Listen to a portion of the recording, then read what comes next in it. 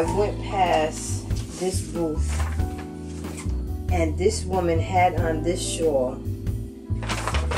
I have video footage of that too. It's called the Crazy Bird shawl. I bought 2 copies of the pattern, one for me and one for my bestie.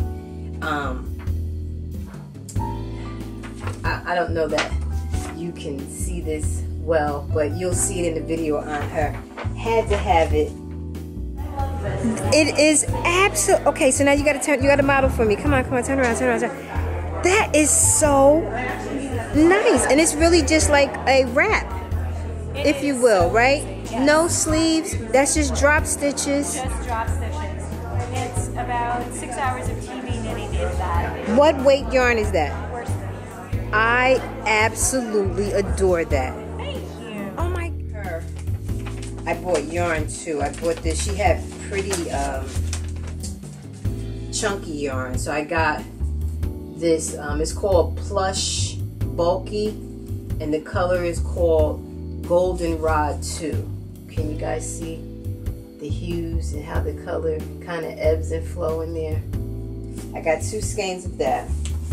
I know. Then I wish you guys could touch and feel.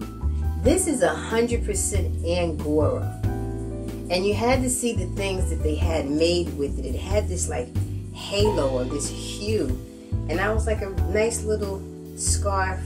You know, when you fancy and dressing up. So I got those 2.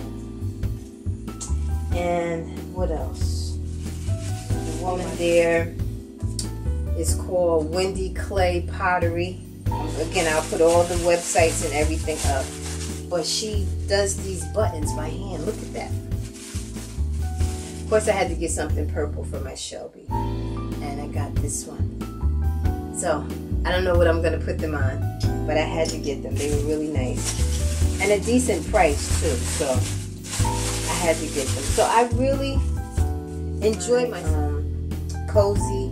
I got to meet some nice folks, you know, like-minded fiber lovers. This is my first time going. Apparently it's an annual thing, and I will definitely go again. I really enjoyed myself. There was, well, you'll see the footage in the video, this one woman that hand-dyed these.